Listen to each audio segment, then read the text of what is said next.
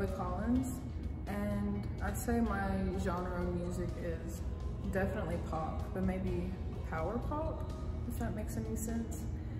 Yeah, definitely. I'm from Jackson, Tennessee, and I actually go to school at MTSU. I go to school for audio production, and I minor in entrepreneurship. I mean, I've been surrounded by music my whole life. I've always listened to music, and my parents always played it around me when I was younger, but I'd say I probably got into it when I was like 13 or 14, because that's when I really picked up the guitar. I have such a mix of things. My favorite artists that definitely inspire me are probably the Foo Fighters, Harry Styles, or like Lainey. I love all that kind of stuff. So my experience in performing in Jackson, I definitely started out really young. I started like performing right when I was 14, so I'm really thankful for everyone who's given me the opportunity, but everybody is so supportive around here, and basically we all play together at the same places, you know, everybody knows each other, and I think it's really great. It's always fun to come play here. So I was on American Idol when I was 13, 14. It was crazy. I was just standing in line and I had my guitar, and Chris Allen had walked up to me and there was a camera in my face. It was insane. And he was like, let's write a song. I have never written a song yet. And I was like, okay. So it's almost like I was freestyling on camera, and I didn't get any further into the competition, but I had a bunch of texts going through my phone saying that they saw me on TV, and I was like, what? So yeah, it was pretty cool, a little bit of fame for a second. I would want to accomplish as a songwriter to make a hit. Like, I've always experienced the crowd's point of view in like a song to like be chanted at, you know what I mean? But I want to have, you know, the other point of view. I want to hear people, you know, shout back at me. So I really like to make songs like that. I think my favorite way to take on a song is I tend to write sadder lyrics. But I like making the music happy, you know? I feel like that's, with our generation, we like to cover up stuff with, you know, happier things. But yeah, I definitely do lyrics first. I like simple stuff, but also it can, you know, reach out to anybody. So today I'm going to be performing Make It Hurt So Bad.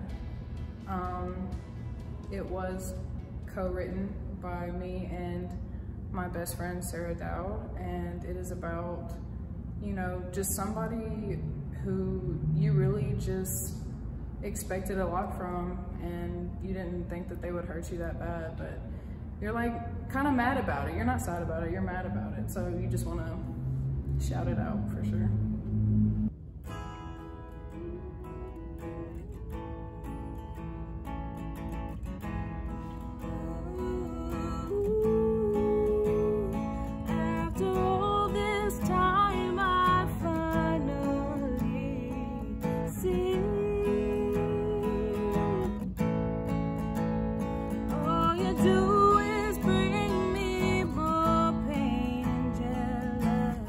See